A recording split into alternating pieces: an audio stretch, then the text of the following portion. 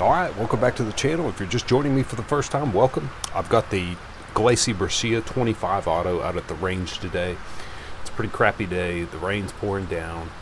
Late October, it's pretty chilly outside. Got a few leaves turning color. It looks nice, but other than that, it's the weather's not cooperating today, but I don't get to do this very often, so I am going to make the best of it. So I'm going to take the 25. I've got my shooting rest, and I'm going to attempt a 100-yard shot. For those of you maybe watching that you use the metric system, that is 91.44 meters. You're welcome, so you didn't have to look that up. I have two silhouettes sitting out there, one at 25 yards and one at 100. And just before this sequence, I started off by firing off a few from the rest at the 25-yard silhouette, just as a warm-up, just try to get into the groove. So let's put a few in from the rest, and then I'll do a few standing at the 100-yard target, and we'll call it a waste of ammo for the day. This gun does not have any kind of sights whatsoever. It has a groove along the top of the slide, and there is just a little bit of a hint of a notch right there where you can line it up if you're going to aim it and shoot somebody, but it is by no means for accuracy. If you're going to use this against an opponent or an enemy, they better be right on top of you. Look right down the top of the slide, and there's not really anything to take a sight picture. You can kind of take that groove and put it on your target if you want, but you're not going to get any kind of serious accuracy from that. I had a person comment a while back that these little 25 autos need a lot of lube to work properly, so that's what I started doing. I'm going to take a little bit of grease, nothing special. So this is no particular kind of grease that I use for it. This is what I have for the Garand. This is an all-weather outdoor sports and outdoors grease. I got this at Academy.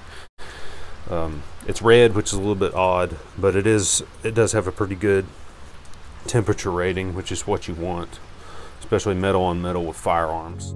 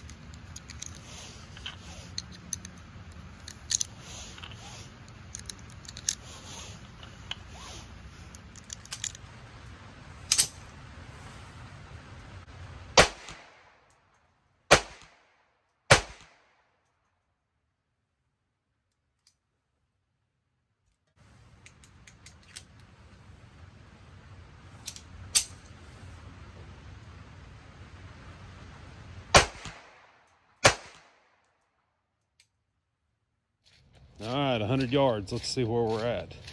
Man, it is just a sloppy, terrible day for shooting, but so it looks like I've got a lot of kickback. These are larger rounds. I'm looking for the 25. I don't even think there's one.